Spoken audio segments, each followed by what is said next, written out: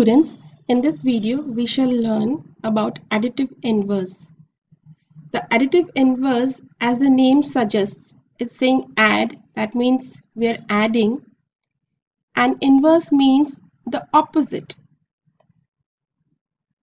So we are adding the opposite.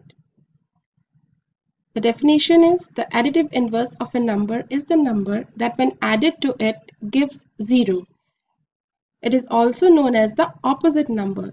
Say for example, if I have 10, so I need to add a number here so that I get a 0. Now this number here would be the additive inverse or the opposite number, and that would be minus 10. So let's see the examples here. We have already done 10. So the additive inverse of 10 is minus 10. You simply have to write the same number and change the sign. So for minus 10, it's again 10. Here we have a minus, so here it's going to have a plus, or you can simply write 10. We don't write plus otherwise, so write just 10. Okay. 76, opposite of 76 is minus 76.